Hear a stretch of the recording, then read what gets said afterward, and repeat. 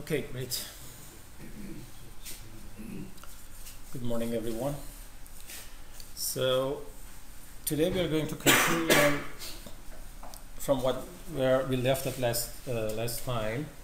So we started Fourier analysis by giving you the idea of the eigenfunctions. So we said that eigenfunctions are functions in a domain. For this case of the signals, we're talking about the Hilbert domain or Hilbert space. So the eigenfunctions are the basis of that space or the domain, and it means that all the signals or the functions in that domain could be uniquely spanned over these basis functions. So they can be defined using these basis functions by shifting and scaling and so on. So how many number of these basis functions are necessary for a specific signal to be constructed, we don't know, but we can calculate it. But we know that using those basis functions in that domain, you would be perfectly able to construct that signal. One of the eigenfunctions that we introduced was an exponential form. So e to the power of j omega 0, or any omega, constant omega, n. That's the basis function in the time domain. We're talking about the time domain. So we actually fit this signal in the time domain with that form to an LSI system, linear shift invariant system, and we get the signal in the time domain, which is a scaling version of the signal in the time domain as an eigenfunction that we fed through the system. So we have the signal in the time domain as the output of a signal in the time domain, but this coefficient is just depending on the frequency, omega.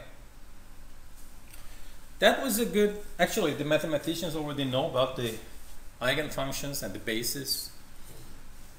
That was interesting for Fourier, to the Joseph Fourier, that okay, if this function is something that represents another domain for the signal, for example, if you have the time signal, then if it's able to represent something, a new concept, and that new concept is called frequency, then we would be able actually to see the signal with something rather than the time or the temporal properties. We can see the signal with its frequency properties or the components.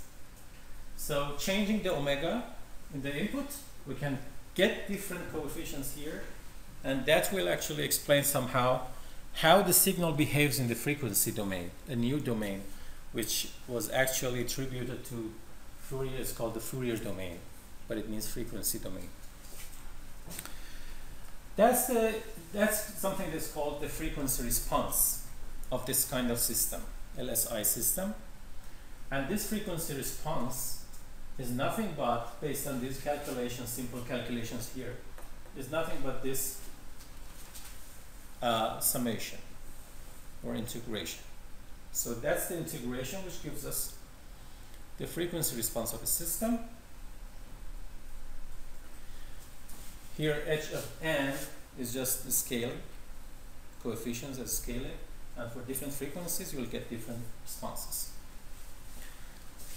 It's also called DTFT, discrete time Fourier transform, because it's only discrete in time.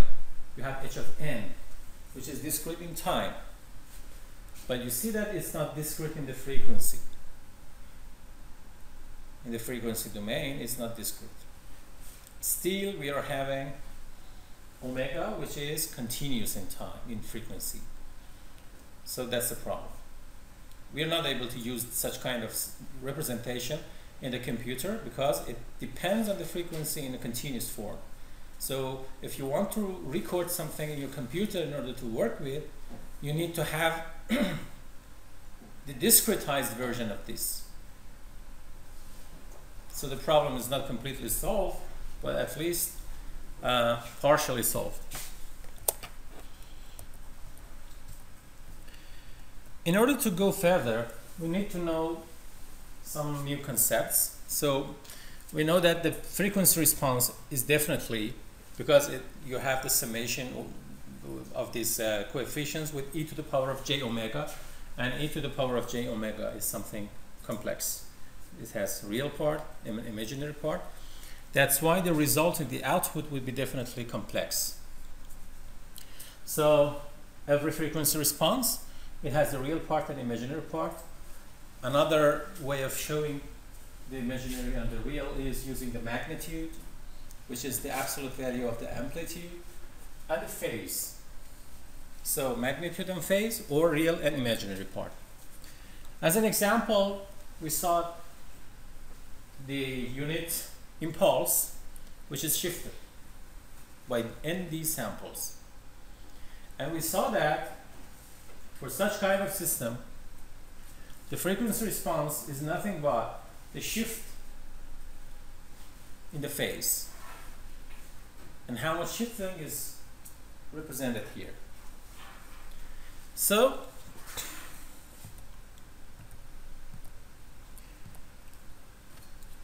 in every new domain, at first we try to understand what exactly that domain does on some famous signals, some famous bases or some famous signals. Then we can somehow generalize it over any other function, which is somehow constructed based on those basis functions. So the next one was a periodic sinusoidal signal. And we saw that if you apply this kind of signal, which is periodic, with that frequency and phase, and a constant value for the amplitude, what you get in the output is nothing but the same thing, except for the case that the amplitude is magnified with this value, and the phase is actually changed with this value. This is the actually the magnitude of the response, and this is the phase of the response. That's all.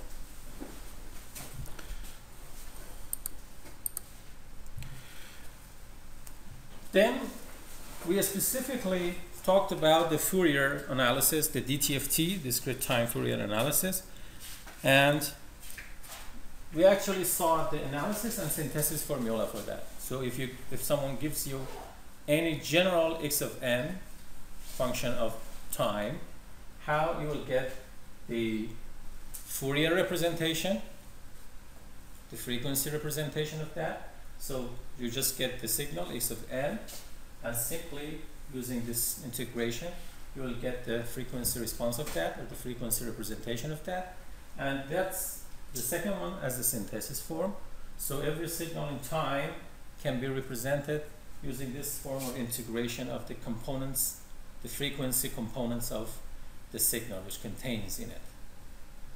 So I already defined in such way that if you use, for example, x e to the power of j omega, which is the Fourier representation, and d omega, if you consider these two as the frequency component or the density of the signal containing in the signal, and this is just a basis function of that Fourier domain, integrating over the components in the frequency for different frequencies, and then averaging, taking the average, that will give you the time domain signal. Or we can say the signal is actually synthesized, constructed based on those frequency components. The minimal frequency components in the signal. Okay, so today we're actually starting from this slide, which we're going more deeply into the properties of the DTFT. Is that possible to get the Fourier analysis for every signal or not? So for every new domain coming up, we need to have more detailed study over that, whether that's possible to get the Fourier analysis for every type of signal. Well, from now on we see that no, it's not possible to get the Fourier analysis for every type of the signal. But in some cases, using some kind of tricks, we can find a form of Fourier analysis for some type of the signals, but still there are quite a few of the signals that we cannot find any form of Fourier analysis. There is a property which is called the absolutely summability. And what does it mean? It means that the signal should have this kind of property. So if you just take the values, these components of the signal over the time, when n goes to infinity, this sequence should converge, or at least it shouldn't diverge to infinity. If such kind of property is fulfilled, that means the signal is absolutely summable. And if it's absolutely summable, there are two consequences of this property that happens. One of the consequences is that if the signal is absolutely summable, then the frequency response x of the e to the power of j omega that exists for every frequency omega. So it's a good news that if the signal is absolutely summable, the frequency response exists for every frequency. The second consequence is that the frequency response is a continuous function over omega.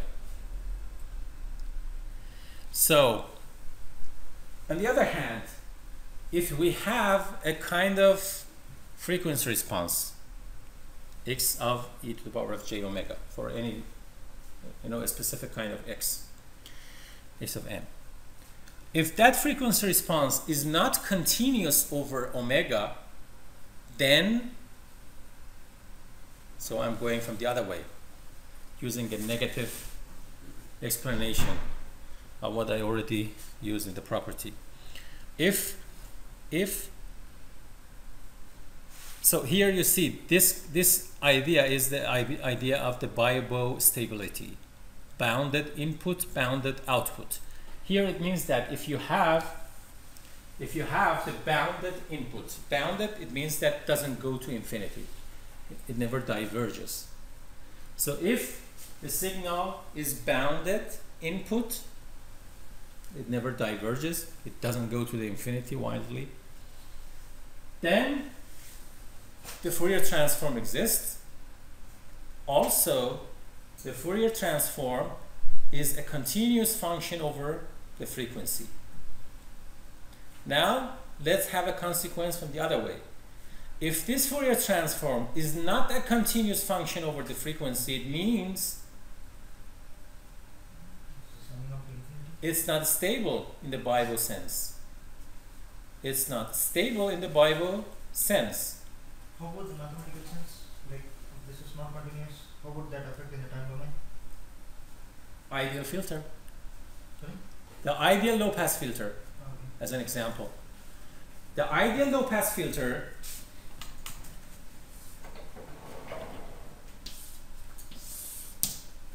in the frequency domain looks like this. You need something, for example, this is a low-pass filter.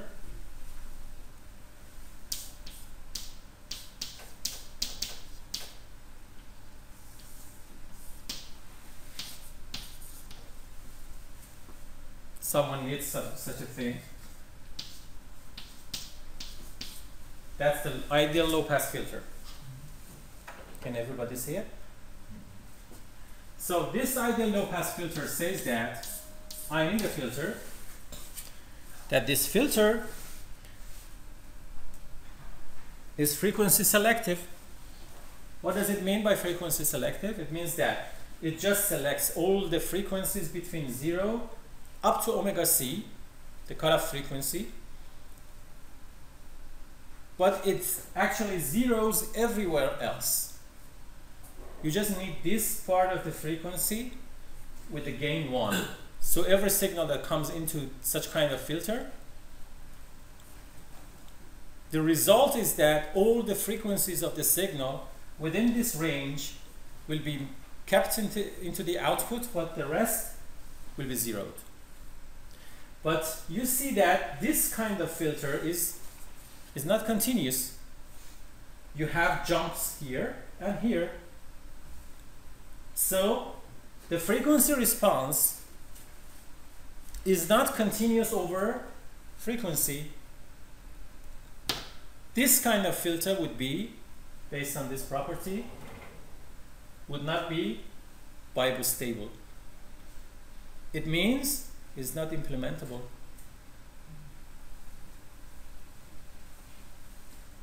So if someone asks you to create a low-pass filter like this, you see that it's not implementable. Just based on the theory, it's not implementable. What people do is normally approximating this. With some frequencies, they try to approximate this. And because of that approximation, something like this happens, which is called the Gibbs phenomenon. You can study at home, you can figure it out using the literature, why such kind of thing happens. And it's interesting that this overshoot that you see here is always 9% of the signal amplitude. So you will see definitely these overshoots here. As overshoot is unavoidable. So you can never go to the ideal low-pass filter based on this theory. And we get this result that the stability of the system corresponds to the continuity of the frequency response and vice versa. Okay. Let's delve into absolute summability with more details. Assuming that the signal that we have is an exponential form. The exponential form that we already defined in the form of a to the power of n, un. Step function, un. It means that the signal starts from 0 time, initialized in the 0 time, and then we have a to the power of n. So if you take the Fourier transform and just use the definition of the Fourier transform series, what should be the result? Just replace that x of n here and e to the power of minus j omega n as the basis function, and the effect of u of n, which means from 0 onward, so this becomes from 0 onward instead of minus infinity. You start from 0. Why? Because of the un.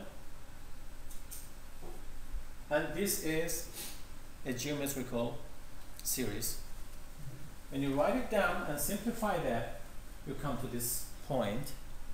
And this one is only convergible if the value here is less than 1.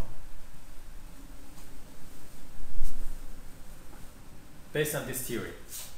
So you have a series that goes to infinity.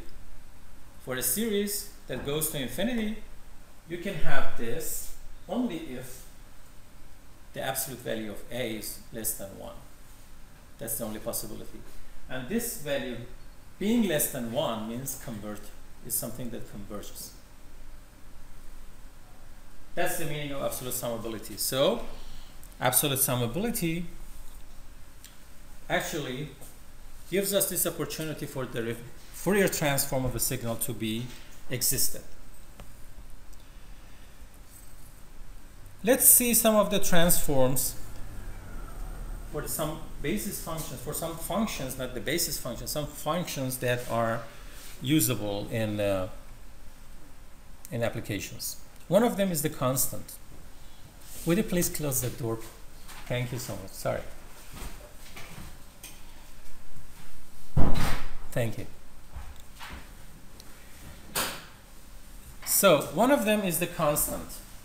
For all n, just having x of n like this. So 1, coming from minus infinity, they are all 1. 0, minus 1, 1, 2, and so on. The value is just 1. If you have such kind of signal, then what should be the Fourier transform? Well, the point is that this is not absolute summable.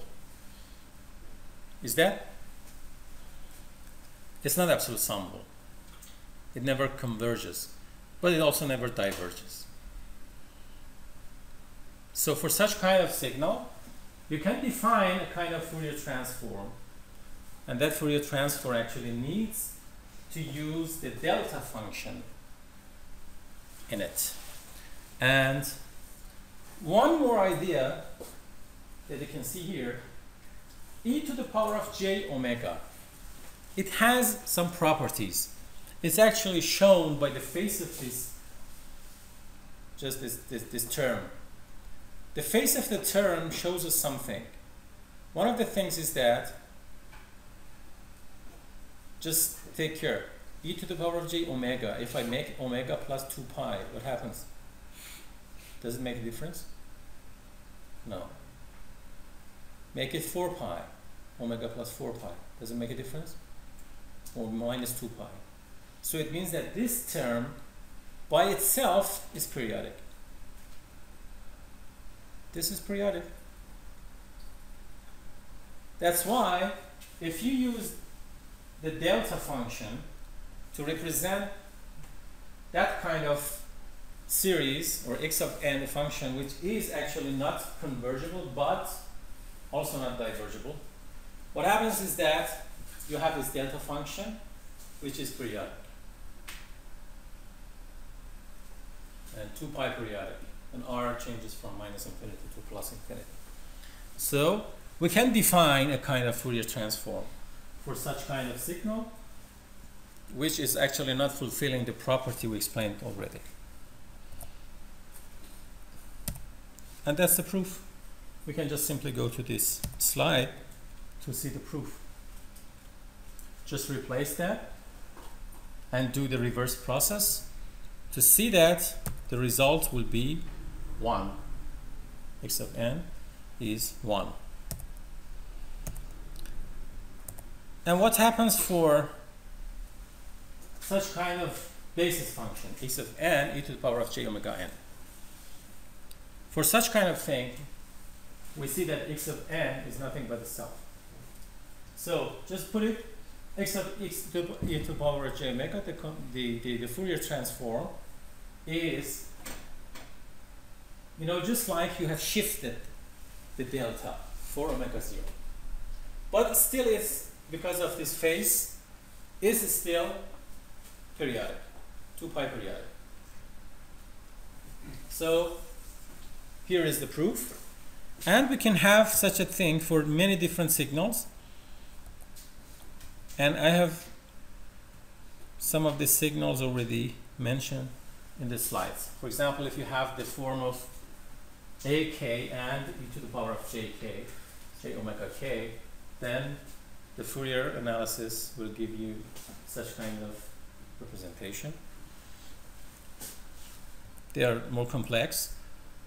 You don't know, actually you don't need to know everything.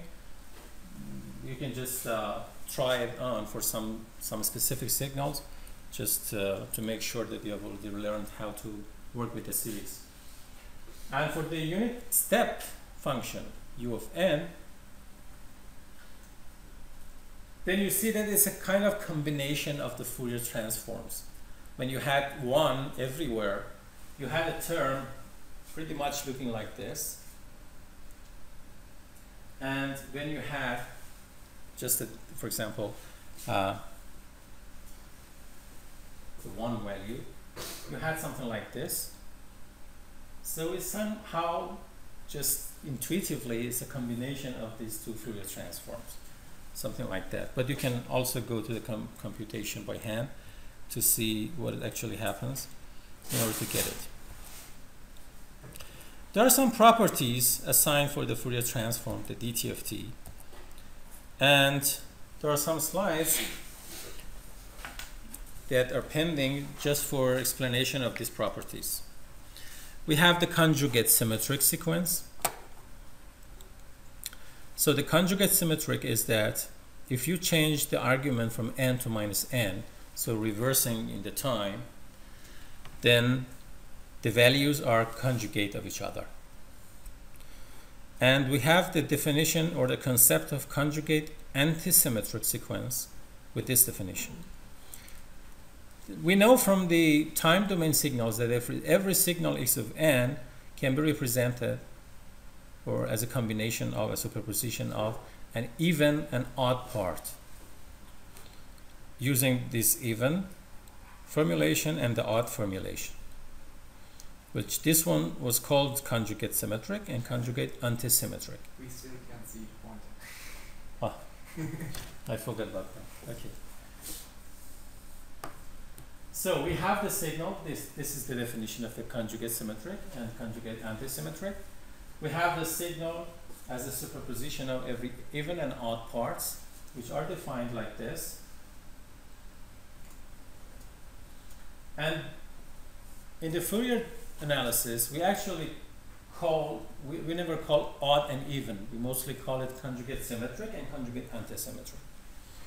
That's the new concept that's more useful. So, if you have a real sequence which is actually the result of a real process, a real or natural phenomenon, then the real sequence is conjugate symmetric. You don't need actually to put conjugate here, because for real sequences you don't have a complex value for the signal.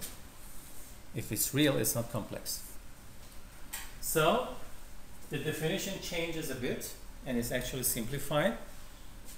And so you have the odd sequence and even sequence. And for the real sequence, you know that exactly the same way you have the combination of even and odds with this kind of result. So the Fourier transform, we already saw that it's in a complex domain. So it contains even and odd in the form of conjugate symmetric and antisymmetric. So in the same way, you can use the conjugate symmetric and antisymmetric just with this formulation.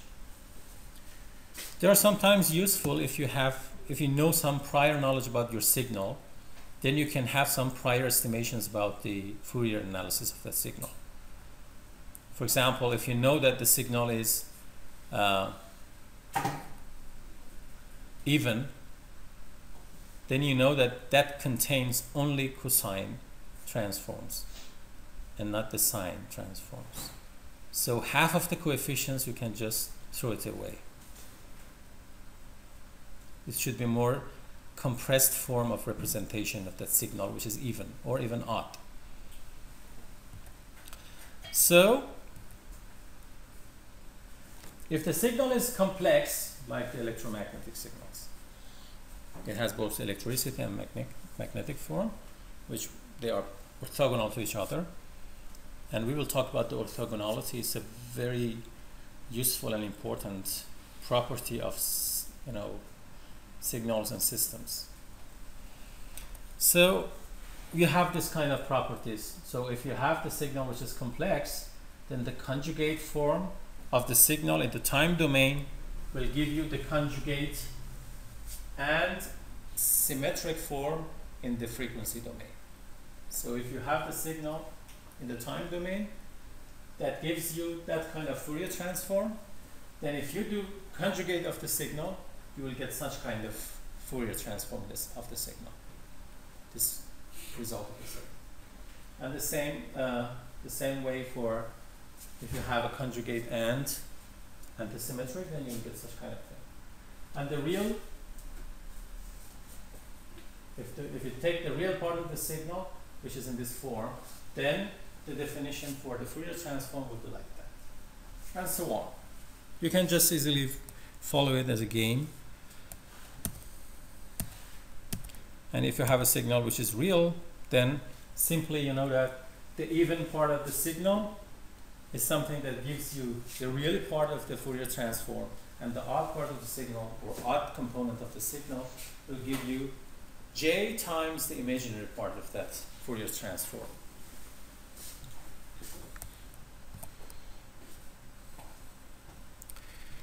One of the most nice and important properties of Fourier transform is that we already saw that the convolution in the time domain is unavoidable. So if you have a signal coming through an LTI system or LSI system, the result is nothing but a convolution. So you have the signal convolved with the system, and that's the result, the output of the system. Well, you see that the convolution is a series. It's a kind of, you know, somehow a complicated operation. You have the shifting in time, then you have to, you know, pass the signal through the other one, the filter, and then just sum it sample by sample in order to have the final result.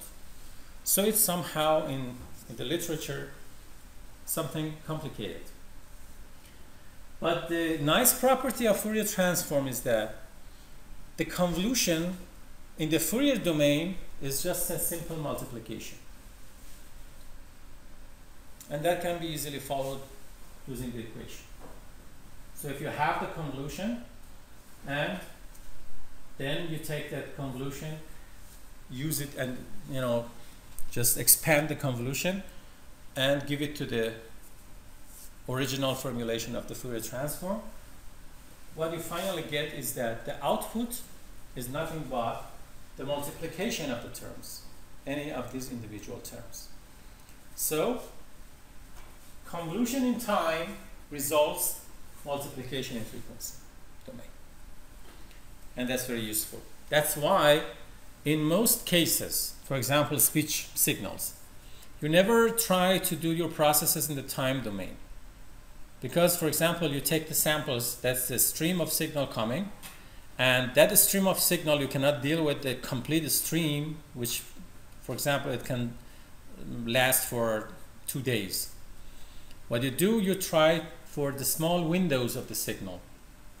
We call it framing or windowing of the signal. You take a small window, 20 milliseconds, 30 milliseconds, 50 milliseconds, depending on your application, and you take that part of the signal which can be seen in that small window.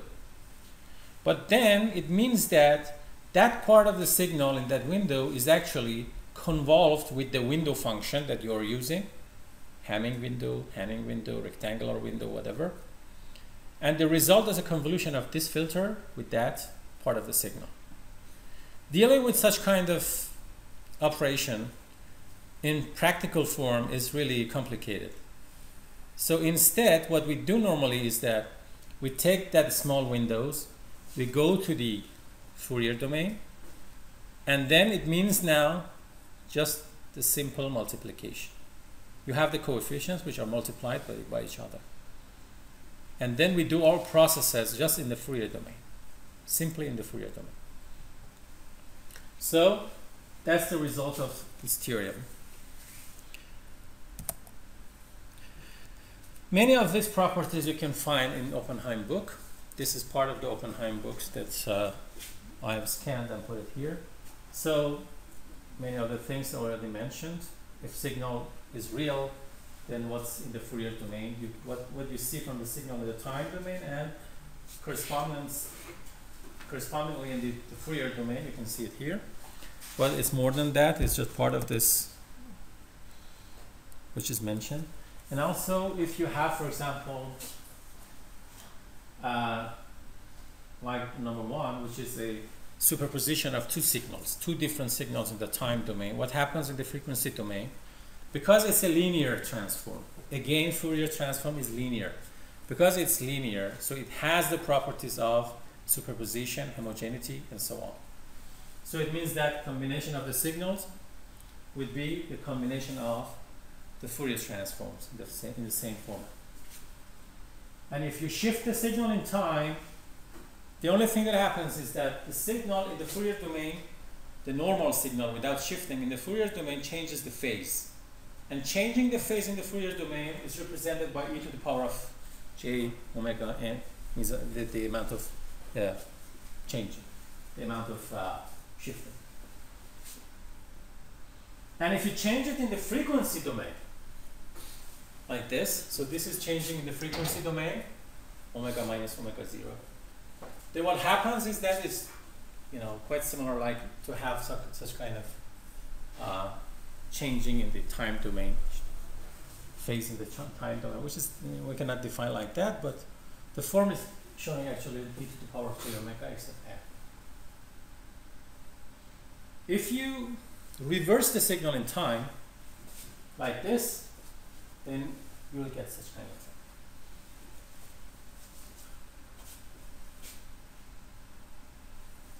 Taking the derivative of the signal, the Fourier in the Fourier domain means actually multiplying the n with the signal in time domain. And we saw already that convolution in time results the multiplication in Fourier domain, and multiplication in the Fourier domain results modulation in the Fourier domain. It's called the modulation. And we have the Parseval theorem. Parseval theorem is obvious actually. Even though it's called a theorem, but it's obvious on the other hand. Because, why it's obvious? And what does it say? It says that the energy of the signal, what is it? That's the energy of the signal. Here is the variance, and you're summing up over the variance from the minus infinity to the infinity. So the entire length of the signal, what is it? That should be starting from somewhere, or it can be from minus infinity to plus infinity. The energy of the signal in the time domain equals the energy of the signal in the frequency domain.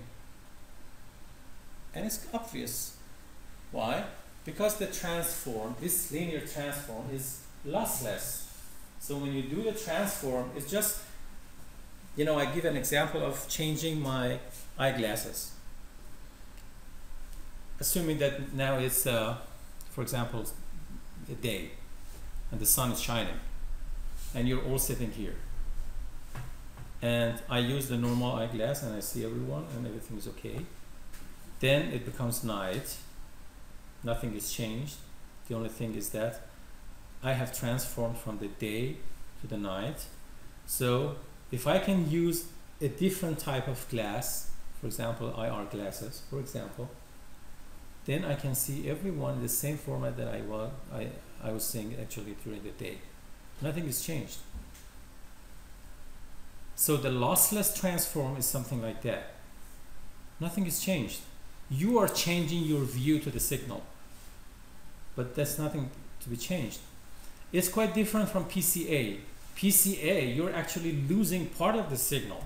You're forgetting about some part of the signal, some components of the signal, just by the idea that those parts, maybe they're not important. So you just forget about some dimensions of the signal, assuming that they belong to the noise. So you're ignoring some part of the entities, existent entities of the signal. That's why they're called lossy transforms. So you cannot say that the energy is preserved in PCA domain. But for the case of the Fourier transform, Z transform, and so on and so forth, these are lossless transforms. Nothing is changed. So the energy is kept. You have the same thing, the same energy in the time, and the same energy in the frequency domain. And also, for a case of correlation, which is exactly the same thing, the correlation is the energy or the co-energy of two different signals in the time domain. You have the spectral or cross-spectral density, or which somehow represents the energy between two different signals in the Fourier domain. So you have the same idea, you have the same thing for single signal or for two different signals. So the Parseval theorem says that the energy is preserved. And for all the linear lossless transforms, the Parseval theorem actually holds. Here we have the DTFT example for some noun sequences or the functions. Delta, I already explained. Shifted delta, 1, I already explained. Or the exponential form, unit step with some, kind of derivation in the Fourier domain. Or the sine and cosine, and here we have the sinc function, It's interesting. The sinc function is one of the most interesting functions. You see that the sinc function in the time domain gives you ideal low pass filter.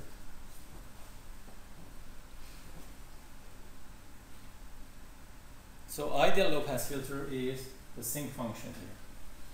But how did we say that it's not implementable? It's not implementable because the sinc function goes from -infinity to infinity. And how can you implement that? You have to wait for infinite time to get the samples of the sinc function and to use it as a filter. You cannot do that. You have to cut the sinc function somewhere. And when you cut the sinc function somewhere, it means that you don't have the ideal low pass filter anymore.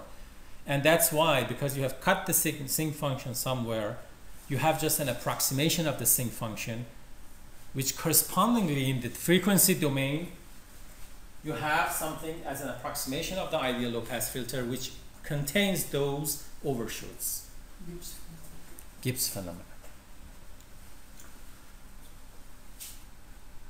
Yes, and there is another duality property here. If you look at these, the sequences and the corresponding Fourier transforms more smartly, you see that you have the sinc function gives you the ideal low pass filter or something like that. Then if you have something like the ideal low pass filter, you should have in the time domain, then you should have something similar to the sinc function in the frequency domain, with some changes in the coefficients, which is already definable. So you see that here you have the exponential form that gives you such kind of Fourier transform. Then go to the same thing in the Fourier domain. If you can find that, you see that in the time domain it's quite similar. The only difference is that in the time domain it shouldn't necessarily be periodic. So you see that correspondingly number 2 is nothing but delta function. So you have a kind of duality between the time and frequency domain.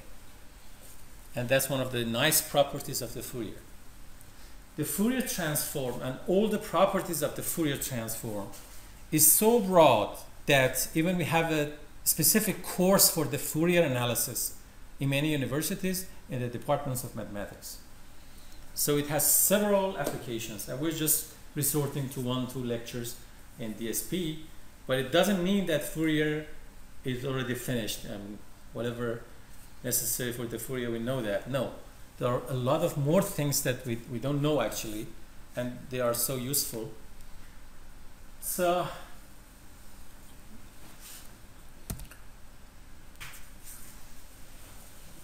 some more practical examples. One of these practical examples that I mentioned several times was windowing of the signal.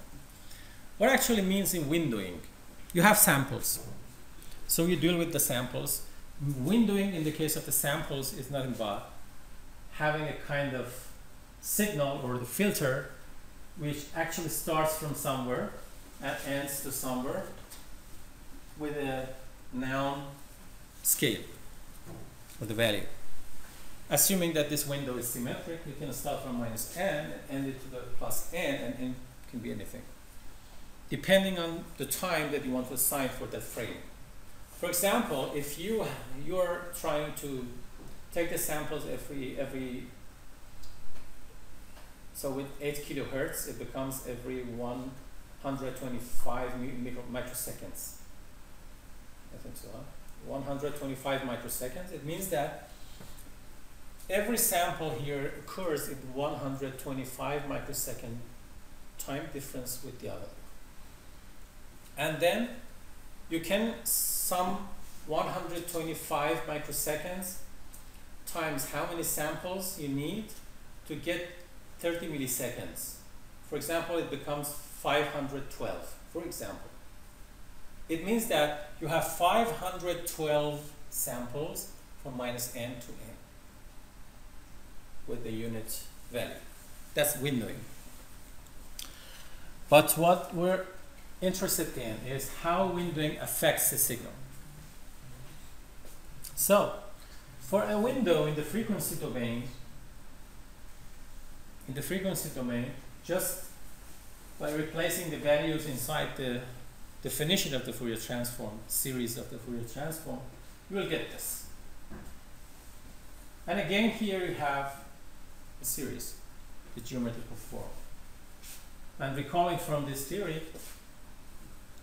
if you have a limited number of the terms in a kind of series like this, then it can be converged to such kind of thing, and you can actually study over that just by multiplying the numerator and denominator using this e to the power of the same thing, e to the power of j omega. Then you will come up with the sinc function. We already saw in the 2 or 3 slides beforehand that the window gives us the ideal low pass filter. Window function is something quite similar to the ideal low pass filter, but it's not a filter because it's in a time domain. So, but it looks like that, and because of the duality, even we have something quite similar to the low pass filter in the Fourier domain. If you make such a thing in the time domain, what you get actually the frequency domain is quite similar to the sinc function. And it's similar to the sinc function. It looks like this. Now the point is that sinc function, we are talking about the Fourier domain. In the Fourier domain, what is the maximum frequency? Omega equal to pi. Pi. 2 pi is the minimum frequency. 0 or 2 pi is here. Pi and minus pi, the highest frequencies, are the sides. So, it means that the form is like this. In the frequency domain, we have the form like this. So it means that here you don't have 0. And if you're somehow evolving over the time, the corresponding window in the frequency is actually creating a kind of jump here. And that screws up everything. It means that the rectangular window is not a good window in the frequency domain, because it would be a good window if it would start from 0 and end to 0. But here you have a value even on the sides from pi, and you see if in the maximum frequencies, you see that if you change the window, there's something leakage from the previous window. There are lobes actually from the previous window. We will go through that in practical case. So I will give you probably a homework that you figure out what exactly happens, and the results, I mean, both studying over the Gibbs phenomena and also different types of the windowings which actually try to recover the problem of the rectangular window. The more smooth window you use in the time domain, you see that those values in the sides start to be closer to the 0. Okay, so far we explained about the Fourier analysis. Do you want to have a break for 5 minutes? Yes.